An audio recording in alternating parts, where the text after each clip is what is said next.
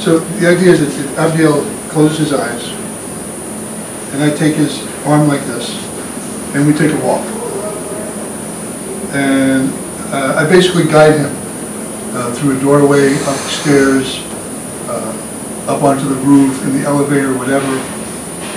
He can use his hand sometimes to move around, you see, and feel the space around.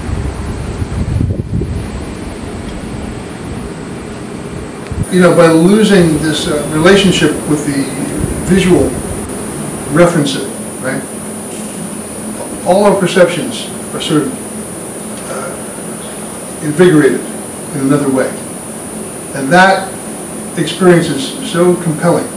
It sort of opens the body up in a whole other way. Sort of activates the body in very refreshing ways.